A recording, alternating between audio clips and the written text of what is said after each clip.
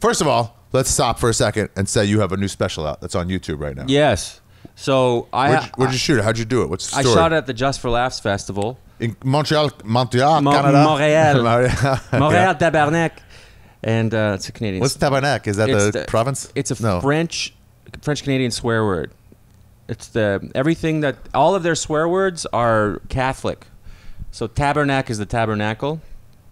Colis is the chalice. Yeah. Those are like their two favorite swear words. Tabernacle is like fuck.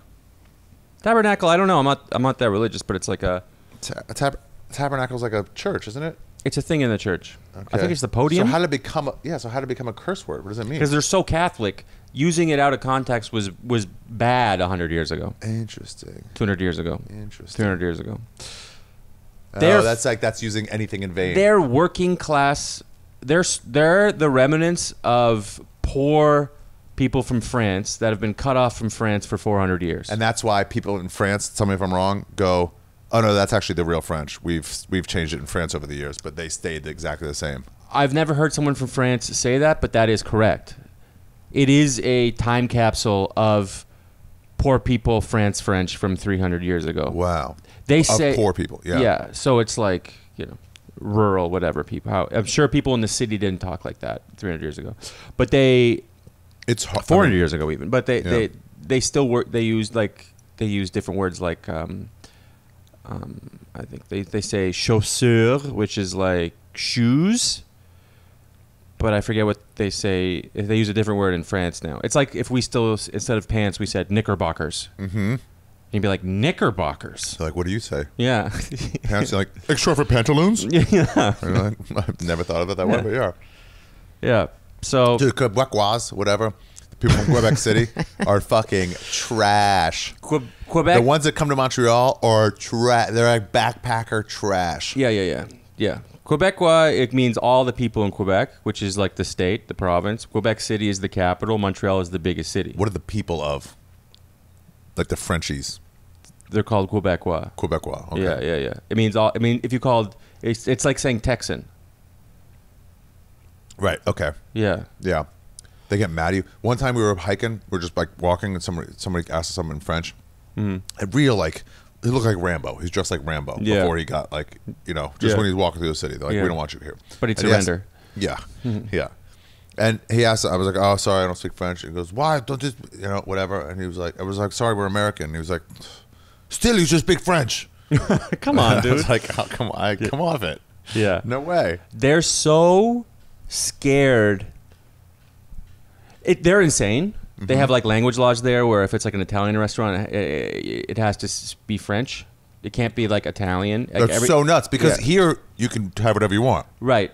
But here's the thing. There's no attack on English here. They are in a country, they share a country, which is, 60-40, actually more like 70-30. They're the 30. English. And the 70 is English. So they share. And also they are on the border. So for Vancouver, you got some others. Yeah, you got a little others. And then they border on America, which is the biggest media gauntlet in human history. Mm-hmm. So they're just being barraged with English. So if they weren't so protective of their culture and their language, they would end up like the French people who live in New Orleans, who don't exist anymore. Right. They go and like that's their French. You're like, okay. But yeah. Anyway, so I'm legal. So you're legal, right? But you taped your special there at Just for Laughs. I taped it at Just for Laughs. If you don't know, Just for Laughs has there's a massive comedy festival. Where's my camera? At Montreal every year. Mm-hmm. I did realize this just now that your camera is going to be way higher than mine, but you do what you can. Mm-hmm. And it's like the biggest one in North America. It's like a big feat to get in there. If you get in as a new face, which is like the young comics, it's like this big fucking stepping stone for you. The Nasty Show is what I usually do, which is like one of their funnest shows. Mm-hmm. And then they have like way bigger galas, which I can't do because I'm way too dirty. Mm-hmm. And you have to wear like a suit for it. Yeah. But like, and then the weirdest thing is Canadian Festival. It is nearly impossible for a Canadian to get into that festival.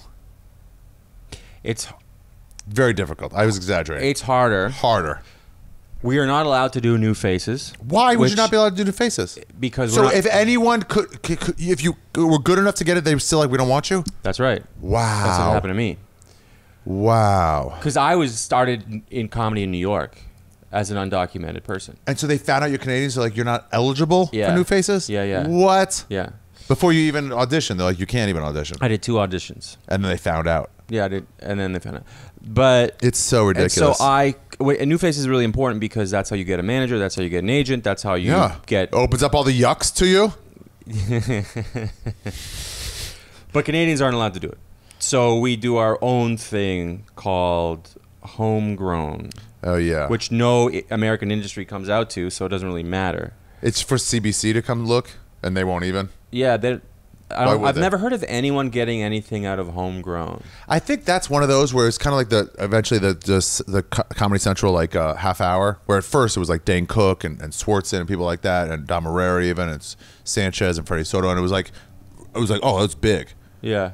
And then it became, I mean, over time, so small that all it did is get you into rooms in New York. Like, I'll have you in my bar show, you did a half hour. You know, like that. It would just be that. So that seems what homegrown would do. Where it's like it legitimized you a little.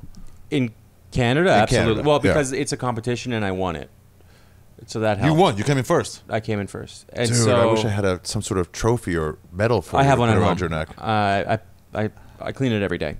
But so it's not impossible to get on. I would say. A lot of Canadians would tell you that it's not fair, but I would say they do a lot of Canadians at that festival. I think they do a fine enough I think job. sometimes you'd be surprised. Well, Russell gets in whenever he wants. He's no longer Canadian. He's too big. Yeah. Like Jim Carrey types are like, you're bigger than Canada. So like it doesn't matter. You're just not Canadian anymore. You're just a star. And then I think a lot of people are like, well, Ryan Hamilton gets in every year. But he's not Canadian. Yeah. I get in all the time. Like, I'm not Canadian. Yeah. I've been mistaken for him because I've been to JFL. But it wouldn't be a big festival. It was just like a Canada festival. No, not just. We're talking about like, when's the last time a Canadian did a Nasty show? Nope. Yeah. Mike Wilmot. Mike Wilmot does it. Yeah. So I stand corrected. Ow, fuck. Yeah, I mean, whatever. Where'd you tape it? At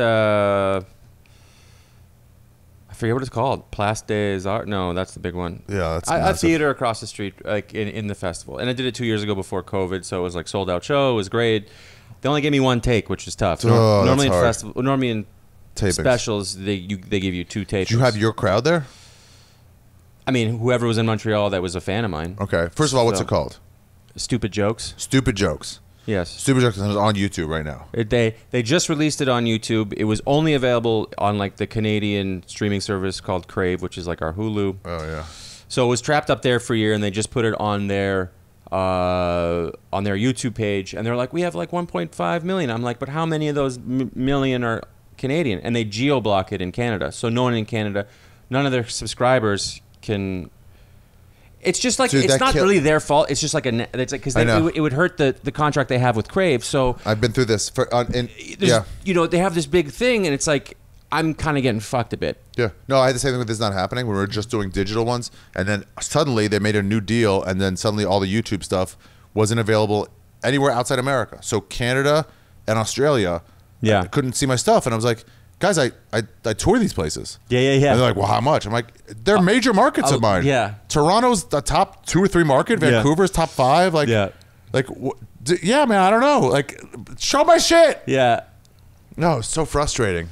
And it's like, well, no, Viacom had a deal with some fucking dude. Yeah.